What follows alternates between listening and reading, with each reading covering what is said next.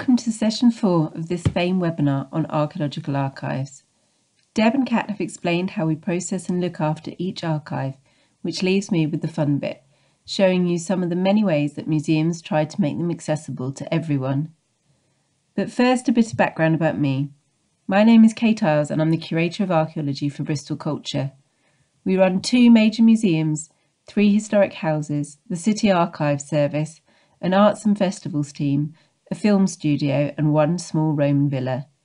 We collect archives from the counties of Bristol and South Gloucestershire and can collect anything up to 100 sites a year. In total, we estimate that we look after 2 million different groups of objects. The first thing we do to make archaeological archives accessible is make sure that information is available on our online catalogues. This means that researchers and members of the public can see what we have and find out more information. This online catalogue is the first place that we direct people to when they want to research our collections or find out about the archaeology in our area. The information you'll find on museum catalogues ranges from 1 record per site, with information on the site's location, the type of fieldwork and the details of the unit, to thousands per site with individual records for each small find. The level of detail we record is often down to how much information we're presented with by each archaeological unit. We get research inquiries from a whole range of people who want to come in and access archaeological archives. Local societies or community groups are often interested in a certain area and want to see all archives from a specific place. Or they want to use some of our reference collections to help understand the material that they have, like the Chewton Mendip Archaeology Group, who visited recently so that they could develop their own online pottery fabric type series. University researchers, particularly PhD candidates, also use the archaeological archives frequently. Some carry out scientific analysis on very specific material, like this example from Newport Museum in the bottom left of the screen, which shows isotope analysis undertaken by Reading University on an excavated auroch bone. Whilst other PhD candidates choose to work on a whole assemblage and spend a lot longer using the archives. Bristol Museum are currently hosting a PhD placement from the Universities of Bristol and Cardiff, and this research involves comparing material from several Bristol sites with similar sites in Copenhagen. The number of PhD research requests vary from museum to museum and from year to year, but Wiltshire and Salisbury museums have just started a project to synthesise 10 years' worth of PhD studies on their collection, and this amounts to over 200 researchers. And although their collections are very high profile, you get a real sense of demand. Other research is at a more regional or national level. Here, archaeological archives are used for broader pieces of work, like the Paleolithic Rivers of Southwest Britain project, which synthesised the archaeological evidence for the lower and middle Paleolithic occupation of southwest Britain. The project involves studying all relevant archaeological material from 7 museums across the southwest, and you can see the results, including data sets of all the objects on the Archaeology Data Service. Although these kinds of projects are less frequent than local groups or PhD researchers, they place the archaeological archive in a much wider framework. Occasionally the collections are also studied at an international level, and recently researchers from Germany came to sample Bristol's Roman lead pigs to compare them with other examples from across Europe. But research isn't the only use we have for archaeological archives. We also regularly use the material generated from fieldwork to teach undergraduate students and run different sessions for the University of Bristol. In the left-hand picture you can see students working on an artefact study, where they're asked to choose an object from the archives which they then study, draw, photograph and create a poster presentation for. To the right you can see a range of objects used to teach students about material culture from various archaeological periods. We also use the archives to teach students how to create the perfect archaeological archive. Various parts of the archive are also used in the work we do in a formal learning setting with schools. We take material into school and run sessions that tie into the national curriculum on topics such as Stone Age to Iron Age, the Romans, the Saxons and local history. We run CPD sessions for teachers where we show them how to use archaeology in the classroom and provide an image bank of objects that they can use in their teaching. We have also run archaeology after-school clubs, where we train students up to be mini archaeologists and show them how to handle, draw and record a whole range of archaeological finds. Sometimes we run one-off school projects with certain groups that look more closely at one site or one type of archive. These pictures are from a project we ran with students from Elmtree School for Deaf Children. We received funding from the Worshipful Company of Dyers for a project that involved looking at Bristol's medieval cloth industry and creating an artistic response to it for a display at M-Shed, one of our major museum sites. We worked with a local stained glass artist and ran sessions that involved looking at the archaeological material, a trip to a local stained glass studio, a visit to a glass blowing factory, and a session for the children to design their own stained glass. The artists then took their ideas and designed the work that you can see in the top right-hand corner.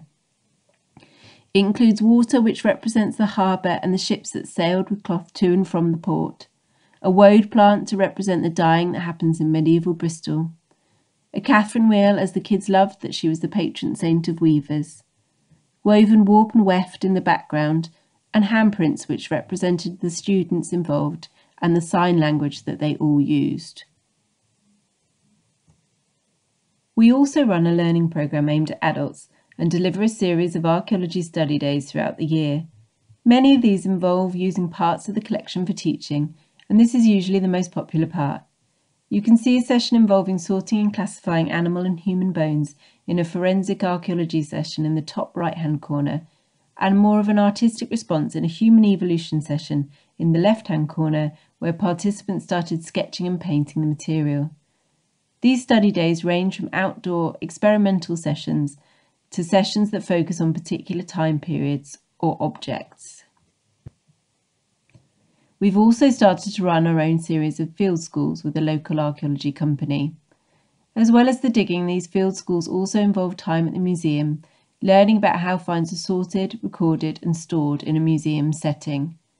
Obviously this year's programme was postponed due to COVID, but we're about to begin scheduling our next set of winter sessions, which will all be digital.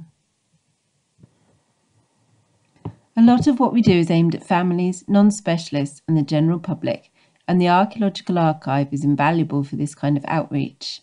The most obvious example is through exhibition. These are broadly divided into permanent displays that tend to be up for a number of years, or more likely decades, and temporary exhibitions that are only on for a limited amount of time. Our permanent archaeology displays are mainly at M-Shed and focus on Bristol's archaeology. They include material that was literally coming out the ground as we were designing it. To the left you can see a medieval barrel being excavated just before M-Shed opened, and to the right you can see the barrel in situ next to the medieval doorway. It was only just conserved in time. Obviously not all of the archaeological archive is displayable in this way. Because they're often large with lots of broken pottery or animal bone, with lots of plans and paperwork, there'll always be a large part of the archive that doesn't make it to exhibition. But this doesn't mean that the information generated doesn't. Below you can see a whole section of one of the galleries in M-Shed that looks at the city's expansion over time. Almost all of the information to create this display came from the Historic Environment Record, and in turn from the many excavations that have taken place over the years.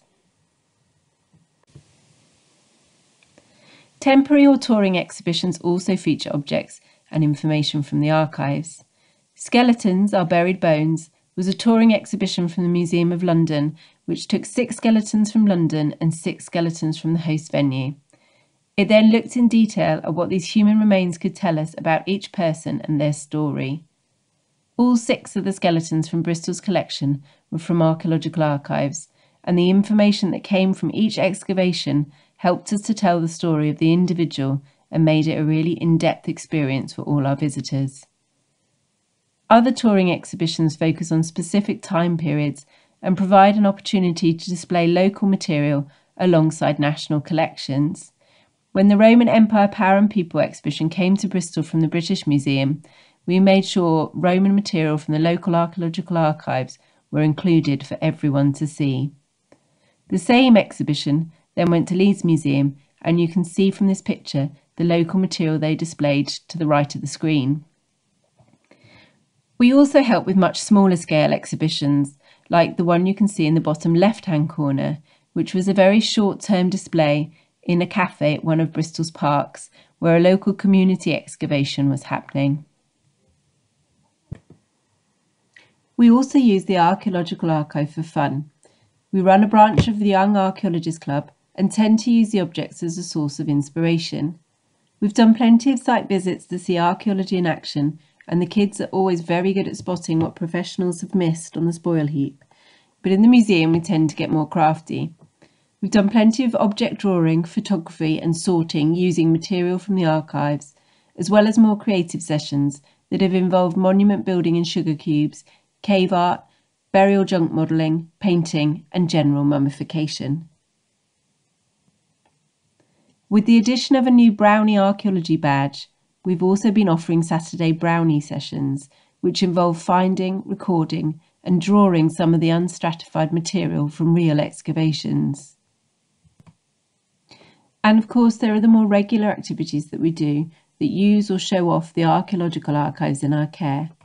Here's Kat giving a tour of the Leeds Discovery Centre, brandishing a piece of Roman carved marble, and on the right are some of our volunteers at a handling table where visitors can ask questions and pick up some real archaeology. We also used to have a regular programme of talks within the museum.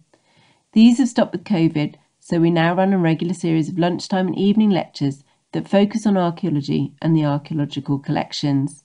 We've just started a new initiative and teamed up with 3 of the local societies in our region to jointly host Archaeology Online, which helps them deliver a digital programme and promote themselves in these uncertain times. Our first lecture was fully booked, with just over 300 people signing up. Or there are other initiatives to show off what happens behind the scenes, like the very successful Museum of London's Archive Lottery. Run through social media, this involves the public sending in a shelf location and being shown part of the archive that lives there, including on occasion an empty shelf.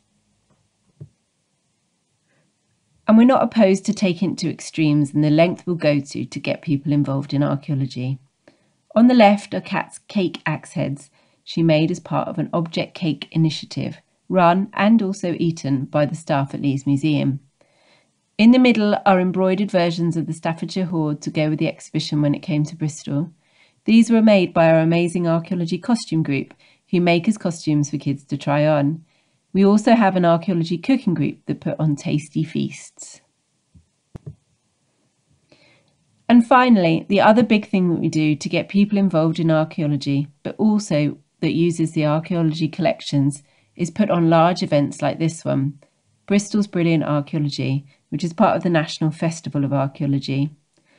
This is a massive event with over 25 different archaeological groups, including a range of field units, who come together to put on a day of family fun. Each group has a stall and provides an activity or mini display as we try to promote and celebrate everything archaeological in Bristol and a little bit beyond. This year, of course, the whole event went digital, and instead of lasting a day, it lasted 9 long days. It was a massive learning curve. We had to master the technology and try to include as many different groups as we possibly could, but I think we found some good solutions that we'll definitely try to keep going in the future. To include all the field units and their work, we started a digital dig board using Padlet and added various films, 3D models, and anything else that had been created recently. We made another digital board with family-friendly activities, online puzzles using images of objects, colouring in sheets of artefacts, and mini films showing you how to dress your teddy in a toga. We also created films about the different jobs archaeologists do and tried to make sure that everyone was included. We put as much on our social media channels as we could, including films made by our reenactors and info about objects from the archives. And this is something we now try to do as regularly as possible. It's a great way of showing people objects that aren't on display or objects that might not look that impressive but have an amazing story to tell. And finally, we created a series of Instagram stories. Some were recipes based on archaeological foods and others were stories about different digs. These were probably the most popular Instagram stories we've created so far, and definitely something we'd like to do more of in the future. It was a great way to get information out there about the archaeology happening in the city right now, and a nice way for museums and units to stay connected and promote each other. So I hope this has shown you a few of the things that we do with the archaeological archive after it gets deposited at a museum. This list isn't exhaustive, and there are plenty of examples from across the country where museums are using the archive in new and exciting ways. Much of what can be achieved depends on staff resources, time and budgets, but in the digital age, I think there's real potential for museums and archaeological units to work together to promote archaeology and the archive to a much wider audience. Thank you.